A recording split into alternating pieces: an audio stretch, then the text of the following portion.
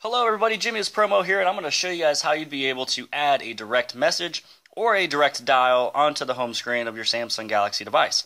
First off, we'll do it on the Samsung Galaxy S5, and then I'll do it on the Samsung Galaxy Note 3, just so you guys will be able to see the simple different changes in terms of setting those two different settings.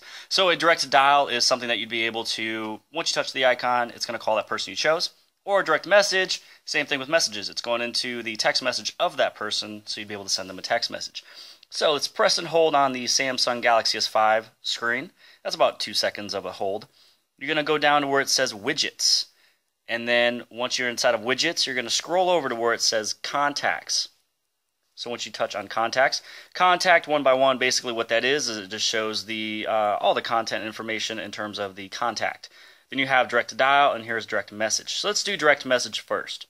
Press and hold on direct message, place it onto the home screen that you want it to, touch on the person you would like to set up as direct message, boom, there you go, all done.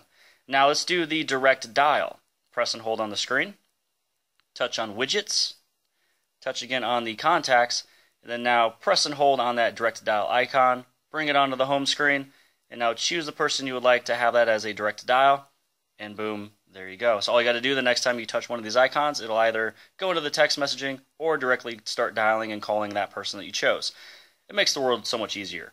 Now let's do this on the Samsung Galaxy Note 3. So what you're going to want to do is press and hold on the screen just as before. This is where it says apps and widgets. So head into where it says apps and widgets.